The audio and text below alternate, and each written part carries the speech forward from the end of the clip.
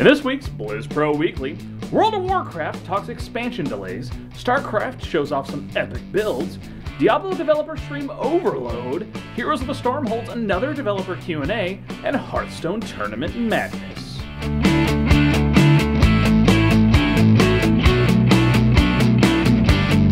Hey everybody, welcome to the newest episode of Blizz Pro Weekly. As always, I'm your amazingly bearded host, Chris the Beard, if you will. Arnone. I just want to say, I'm so excited. Last week we did our little Diablo drinking song, and such awesome feedback and viewership on that. We're just so excited that pretty sure there might be something in the future where maybe, I don't know, I write some more stanzas, get a buddy in here who's a guitar player, and maybe we do this thing, for realsies, as the kids say, I think, maybe, I don't know. But anyway, so yeah, that's definitely something that I'm looking at, and so more and more. If you really want something like that to happen, put it in these show notes, the actual drinking song show notes. It was such a good time. I'm so happy people enjoyed it, and I would love to do more of that. In the meantime, let's talk World of Warcraft. Here's the beef. So the beginning of April was a really exciting time for World of Warcraft players. Blizzard announced that the closed alpha for Warlords of Draenor had started. Players began foaming at the mouth for any shred of data mine information, any official tweet, Facebook post, or Battle.net post that they could scrape up. Praise and criticism about any information released just flowed freely, bouncing around the place. Players made major gaming decisions based on partial bits of data, like they do. And we're reaching the end of May now, and players are demanding a beta. People want to know, they want to play the expansion right the fuck now. However, this is Blizzard. They're staying quiet on just when we will have said beta. There is, of course, no official expansion release date either. Now, community manager Zarim released a few tweeted answers to player questions on just when we can get our greedy little hands on the new expansion. Part of the delay is making sure these new features, such as garrisons, are stable and ready for players to test. Things like the stat squish, restructured abilities and spells, and of course the new zones. They want to make sure all that stuff's worked out before people get their hands on it. Zarim also flat out denied that the game Wildstar, set to be available in June, has anything to do with the Warlords of Draenor expansion being available in beta. Now believe it. Now first off, since when has Blizzard ever given any other company's game any consideration or mention? Also, it's not PR's job to bald-faced lie to you. Withhold information, skirt around an answer, absolutely.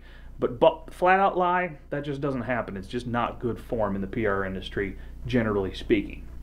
Now, along with the beta delay, players have been poring over the gear and Valor Point changes. There's a lot of debate on these changes and if they're going to be worth it. Players are able to buy Valor Points to upgrade their gear with the Timeless Isle coins.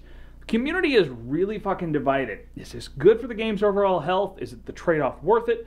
Some players even see this as a stalling tactic on Blizzard's part to distract us from not having the beta yet. Now, even with the debate and the questioning of Blizzard's true motives, most players are embracing the change. Now, some are embracing it while also debating at the same time. The links to these articles can be found, as always, in our show notes, and you want to keep an eye on blizzpro.com for all your up-to-the-minute news. Now, we haven't had much to talk about for a while. Let's talk a little StarCraft 2, though.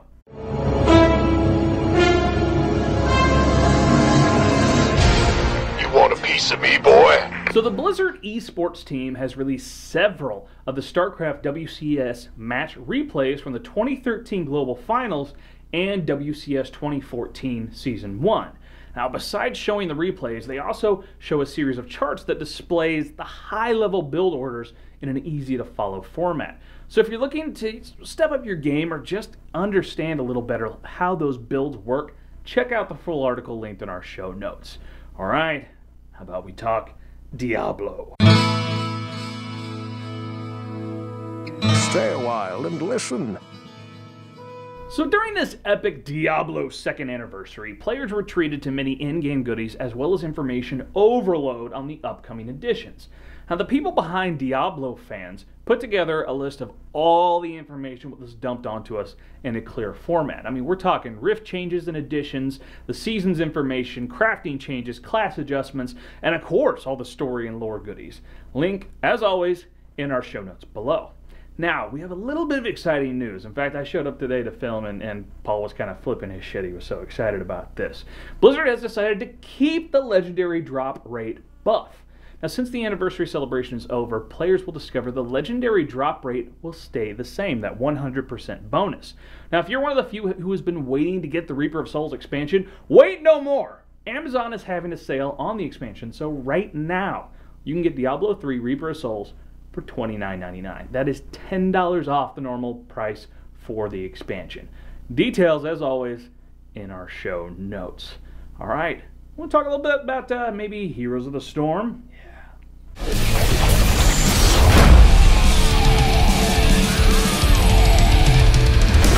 On Tuesday, May 20th, Blizzard held another live Q&A for Heroes of the Storm. They had game developer Matt Cooper, game designer Kent Eric Hagman, lead user interface artist Nicholas Slaw, and senior manager community development Kevin Johnson to discuss what's to come in the next patch and the future changes. Now, besides the new hero Murky, they discussed talent changes and even some hero and map redesigns. They plan to add a personal kill streak meter and a bounty system, which can give the enemy team a bonus if they manage to kill you after you've started wiping the floor with them. Of course, the expected date of these changes is soon, as they say. And you can check out this article and the awesome screenshots in our link below. Unfortunately, not all is well in the tech alpha world. Blizzard is going to start banning players who repeatedly go AFK, keep quitting matches, and are generally just toxic to the game. Now, being invited to play in the tech alpha is a privilege, all right, not a right. Players who are trying to game the system or just be assholes in general will be banned. It's really sad to see something so exciting and limited to be fucked up by these bans. I mean, what the fuck is wrong with these people? Don't go ruining things for people who really want to play and help test this game and give feedback to Blizzard. Good riddance to bad rubbish. Enough about Heroes. Let's finish up with some Hearthstone. Pull up a chair by the heart. So Hearthstone tournaments are everywhere. The game was already boasting pro players while it was still just in beta. Now there are so many tournaments popping up, it's really hard to keep track of them all, but let's hit some highlights. PvP Live will continue their Tavern Takeover series. The second Tavern Takeover will be held May 31st on Twitch TV/PvP Live. There will be a $3,000 prize pool, and the list of contestants is a who's who of talented players. Now there's also the DreamHack Summer 2014 tournament.